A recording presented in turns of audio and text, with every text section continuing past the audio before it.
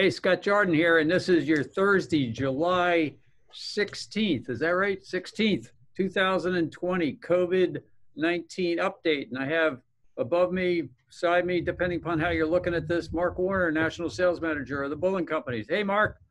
Howdy, Scott. We wanted to join the call today with our masks on, but since we are social distancing Yes. and we're in independent offices, we can do that, but wanted to show respect to the need for masks. Yes.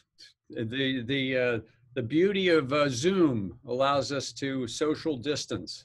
While we're face to face. Yeah. Love the technology. So what's happening this week, Mark?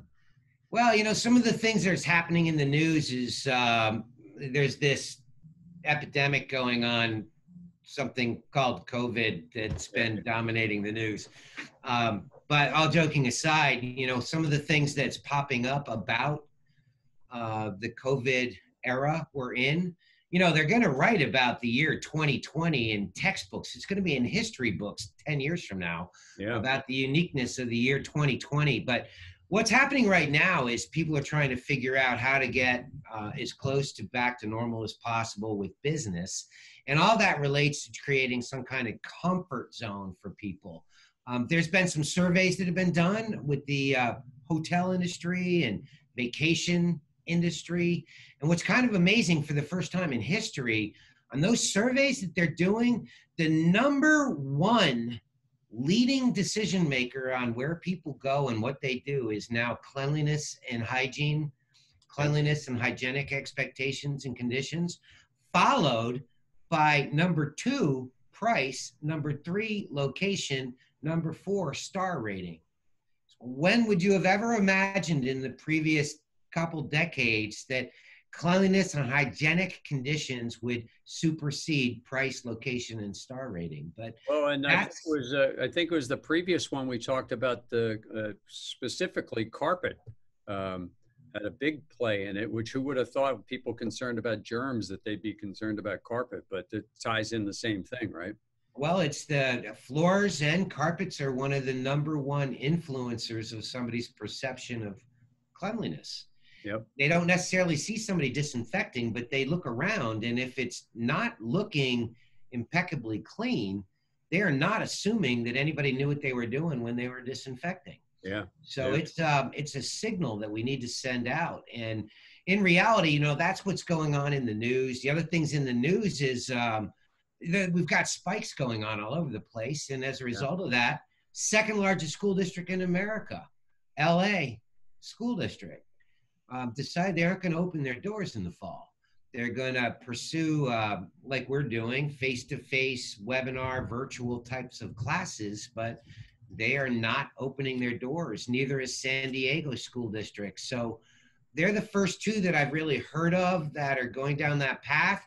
But I would expect, Scott, by the time we do our next COVID update, we're going to have dozens of others that are following in the same pattern. Yeah, you and I talked about before we started doing this recording that in California, there's a couple school districts amongst those ones that are saying they're going to be closed, that are saying they're going to be open. And not only are they going to be open, they're going to be open without the requirement of face masks and social distancing. So it's like, geez, I don't know where they came from. Well, the crazy thing is to even hear that is we all have probably seen on the news that Florida is now the hottest hotspot on the globe. Yeah. And you got to wonder, 2 days in a row, they had the highest record of infections 2 days in a row, higher than any other country in the world ever. And you have to wonder if this is in some way related to the fact that they were all practicing social distancing during spring break. We were all watching it on TV. They're at least 6 inches apart. Yeah. Anyway, I'm making a joke. Yeah. They needed to be wearing masks and being 6 feet apart. But you have to wonder if that is part of the causative factor of Florida being in such a radical spike right now. And I have to say, we all saw the interviews on TV. They're like, oh, we don't care. We think it's a hoax. We think it's whatever. And now there's a new term for that, Scott. Yes. They're now called Cov-idiots, Yep. who are engaging in Cov-idiotic activity. And Cov-idiotic activity is going to a COVID party because you think it's a fraud while somebody documented with COVID sneezes on you, Yeah. and it was just on the news. And the guy that did it, his last dying breath to the nurse before he died is that he truly did think it was a fraud, and he died. Now that's Cov-idiotic activity, and we need to get rid of Cov-idiots. Yeah, that and all the Karens that are out there. We all have seen the multiple Karens at the supermarket or whatever saying, I'm a doctor. I know you, I don't need to wear a mask. And they don't understand the concept of, well, the owner of the store can kind of say whether or not you have to wear the mask or not. Yeah. Well, we're kind of poking fun at people doing Cov-idiotic activity, which, by the word, we ought to have a website that's called Cov-idiotic activity. But we'll look that up after the show, unless somebody watching this right now has already gotten it. Maybe I shouldn't have mentioned what we were thinking, but we do this live. That's part of the beauty of it. Yes. So you're catching us as you're getting an idea of how our brains spin. Yeah. But and to make this really get back to ground zero. This is so serious, and we've been kind of poking fun at people doing Cov-idiotic activity, but it is so serious. And until it happens, until you have a friend or relative or somebody that you really care about that suddenly notifies you that they've been documented as being COVID positive, at that point, reality rushes down just like the force of gravity. What people don't get about COVID, and I'm going to tell you right now, it's serious. From the day you test positive, you have 3 days before you show symptoms. So in reality, you can be infectious prior to showing any symptoms. Now, anybody that's involved with frontline workers in healthcare, they're getting tested every day. Right. And so what happens is when they test positive, they've got the next 3 days to sit on pins and needles wondering if they're going to be symptomatic. Right. And during that 3 days, with no symptoms showing, they're infectious. They can spread it to others. So that's what makes it so bad. Now, here's the other part that makes it so bad. Deaths have occurred within 48 hours of the first appearance of the first symptom. So, Scott, you and I joked about the fact that we tend to be the last ones to run to the doctor. When you got a cold, you kind of go to bed and you kind of nurse it until you're feeling bad enough to go to the doctor. And this one, you can't. The first sign of a symptom 48 hours later can be death. It cascades so rapidly in a body. So I'm saying this because we've made light of this a little bit with Cov-idiotic activity and all that, but it is serious as a heart attack, and the number one front line of defense for this entire thing, for the first time in history, is us. It's us. It's the cleaning industry, people that specialize as professionals in offering disinfectants that are efficacious for SARS-CoV-2, the virus that causes COVID, and for those professionals out there that are using them properly. So I really think that it's really important to kind of put that all out there. The other thing, and the last point I'm going to make on that, is make sure you understand what your state regulations are. Because technically, if you go to Phoenix and you come back to Philadelphia, Scott, Phoenix is a hotspot.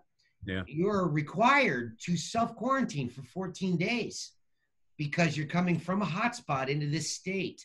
Or if I travel to Florida and come back to Philadelphia, I need to self-quarantine for 14 days. There's a lot of people not following those rules. Yeah, and those of us that are involved with the supply chain, we need to be aware of the fact that there's certain regulations and requirements that revolve around how much we can get out and work, and what we have to be conscious of if we're going into a hotspot, a documented hotspot, and trying to return back to our place of business. So enough serious stuff, but I wanted to kind of put that out there because this is a lot of the people that view these videos are supply chain. Yeah. And we wanted to kind of put that message out there. The other message, Scott, that I know you wanted to tell the folks about had to do with issues regarding EPA registration for SARS-CoV-2 and COVID-19. Yep, I got a couple updates. First off, I've got This one here, remember we talked a couple weeks ago that we were having trouble getting our bags for our bag in a box program. Those of you that are not familiar with our bag in a box, unlike others, this is a 2.5 gallon bag in a box. So there's 2.5 gallons in a case. So you get the same thing as a 5-gallon pail. And one of the reasons we went with 2.5 gallon, long time ago when we first developed this package is we thought OSHA was going to require a weight limit for be able to pick stuff up, and a 5-gallon pail was too much weight. So we said, well, anticipating this OSHA regulation coming, we developed the 2.5 gallon bag in a box to get around that. It ended up OSHA did not put that in place, but 2.5, so you can get 36 of these on a pallet. It comes with what we call a maxi spout, which is this thing here. It looks, you guys maybe have seen something like this, but it's usually filled with something that you drink at dinner time or anything. So it's the same concept, except it's chemicals. So this can go on a shelf. Again, maxi spout, if you take this connector off, this is connected up to a dispensing system or filling small neck bottles. Take that off, it has a much faster flow. So we're back in stock. Next week, these will be back in stock. And it's not only for disinfectants, we do a lot of private label. This is a good kind of segue between gallons and 5-gallon pails. You can offer one size, covers two, reduce your inventory. So not only is it good for spray and go, it's also good for inventory in general. So that's exciting. And the wine industry could take note of that because they currently don't offer Sauvignon Blanc in a 2.5 gallon container, but I'd buy it. That'd be a heck of a deal. I don't know what 2.5 gallons equals in standard wine bottle sizes, but probably like 30 bottles or something. But, and then the other news is we're getting calls, because this just kind of came out in the last few days, is about the Lysol products that have been approved for having the COVID claim actually on the label. So a lot of people think that that's a brand new product. Like, oh, hey, Lysol really came out of the gates with something brand new. It's the exact same product they had before. It's just they, how did we put it? They creatively got to the front of the line. Well, in one way or another, they got to the front of the line and they were the first to come through. Kudos to them for being the first to come through, but hundreds of others will follow within a week. Yeah. Well, quite honestly, if we were first, we would have done a little press release saying, hey, we were at the front of the line. I remember one time you texted me about the fact that you were at the front of the line at a Southwest airline check-in. So people get proud of those things. That's right. That's right. So the EPA actually has a statement on this. And then we'll put out a FAQ on it so that anybody wants to send it off to their, because a lot of the end users are saying, hey, I should be using that Lysol product versus anything else. Well, EPA statement is EPA expects to approve such claims for the additional products on the N list. And those of you that haven't watched the show or updates before, you can do a Google search on EPA N list. That's where you can look up what products are officially approved. To be able to make a statement that their product kills COVID. So it expects all products on the list to be effective against COVID-2 or COVID-19 when used according to the label directions, regardless of whether they've completed laboratory tests or not. So all the products, 300, 400 products, including a large majority of ours, will additionally get the same claim. So it's not, the Lysol product is not a brand new product. That's very important. It's the same product. It just has an updated label.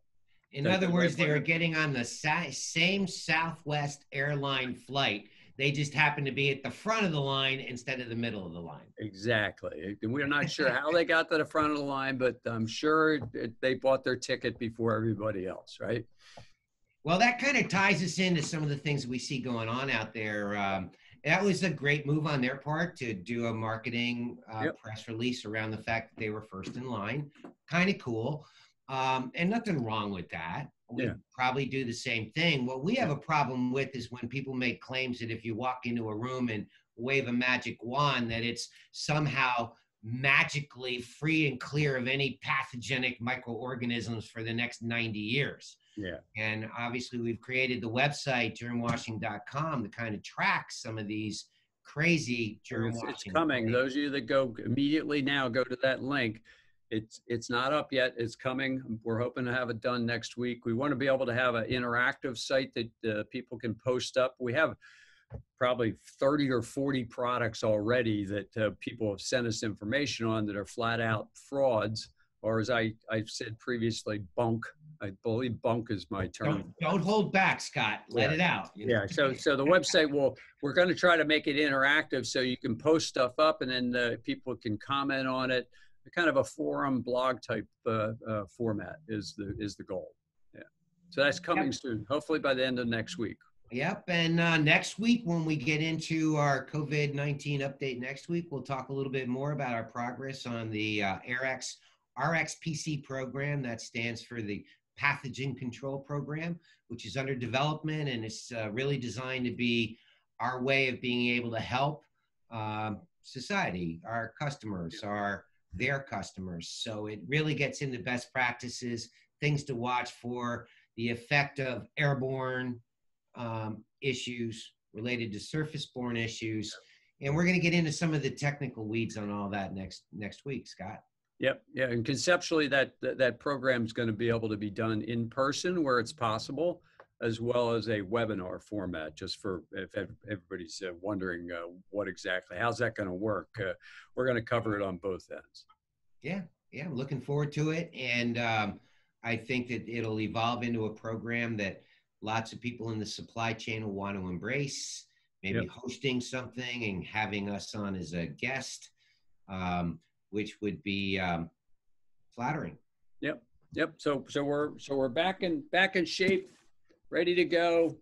The quad suppliers, it's about the same. Business is going down a little bit. It's not quite as robust as it was 2 months ago, but we are able to handle most of the orders. Most of our customers that buy the disinfectants from us are still on allocation, and we don't anticipate that changing.